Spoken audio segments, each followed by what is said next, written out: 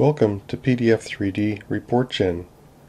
The most important concepts are in the way that the menu is organized across the top menu bar and across the left side of various tabs that are available for the settings.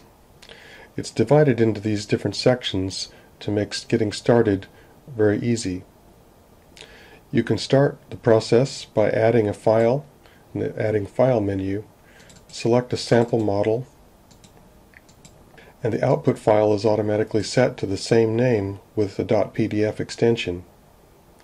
Now for simple models, that's all you have to do, and then the next step is to push the Convert button at the top, which launches the process of loading the model, making a conversion to 3D PDF, writing the output file, and then opening it for review in either the Adobe Reader or Acrobat that you may have available for viewing 3D PDFs. In the menu structures, on the left we can see that there's a number of tabs for adjusting the settings during the conversion. We started out here with the main file conversion settings of input file and output file. We can also control the way the conversion works, either through U3D or PRC type of encoding. Set up the views, the default rendering modes, background color, etc. on the 3D View tab. The Layout tab sets the page size and where the view sits within the page.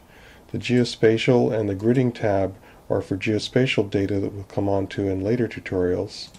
The Scene Axis can be added to provide extra annotations in the scene. And Annotations tab allows us to add more content onto the 2D PDF page surrounding the 3D view, such as a title, caption, and watermarks.